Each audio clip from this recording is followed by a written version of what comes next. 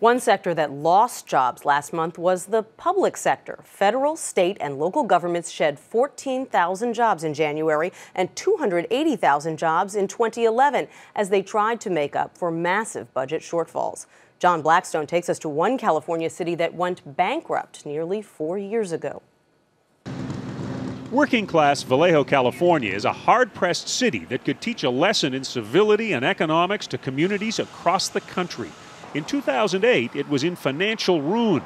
Phil Batchelor was hired as city manager to clean up the mess.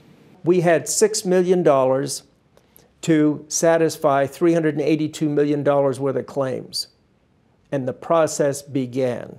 The process was bankruptcy. Foreclosures were up, tax revenues down. The city was reeling after the Navy abandoned a shipyard there. 80% of the city budget was its ballooning payroll. Fire Chief Paige Meyer heard all the criticism.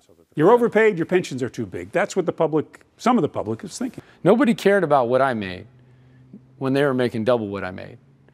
They suddenly cared when they didn't have a job. City employees and city officials were at each other's throats. There were some people, and probably on both sides, who kind of enjoyed the fight.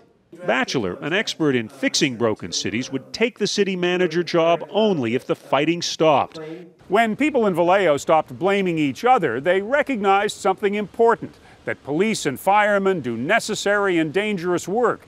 And police and firemen remembered why they got into the job in the first place, to help others.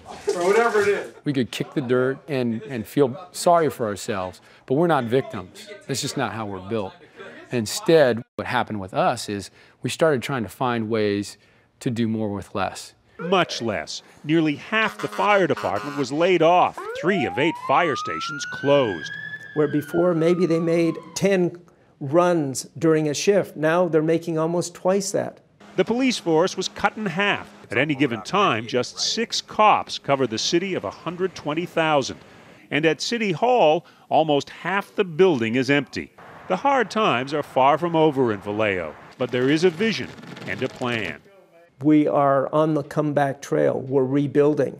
Rebuilding as a community that has learned to compromise and sacrifice together. John Blackstone, CBS News, Vallejo, California.